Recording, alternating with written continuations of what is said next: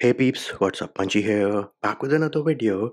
And if you have a Samsung device which is running One UI 6.0 based on Android 14, and this here is the Samsung Galaxy S23. Now, if I go into an application and try to give it access to the accessibility setting, I am getting an error message. So here it is. This is the message which I am getting. Restricted setting. For your security, this setting is unavailable. Now, how do you fix this? Well, for starters, you need to go into settings, then you will go into accessibility. Here and go into installed apps and look for the application to which you need to give the accessibility setting. Let us select this dynamic bird application over here, and I'm getting the message of restricted setting. We're going to select OK. Then we can go back to the settings main page. We will go into apps. Here and on the top right, you have this search icon besides the three dot menu.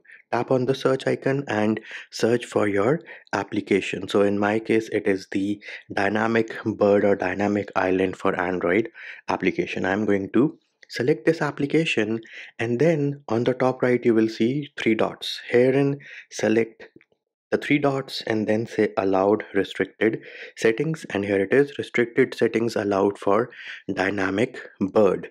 Now let us go back into the settings main page, go back into accessibility, installed applications, selected application. As you can see, it is no longer grayed out, and then we can enable this toggle over here to give it access to the accessibility settings. Select allow, and then if your specific application has, say, a shortcut like we have over here, we can give that also access to the accessibility, and then select OK, and bam, here it is. You can see that dynamic bird is now on and we are in the accessibility options, and these are all the applications which have access to accessibility settings. Dynamic bird or dynamic island for Android, this is the application which is installed by me, and there it is, peeps. That is how you give access to the accessibility settings for applications which you have installed on Android 14 on your Samsung device is running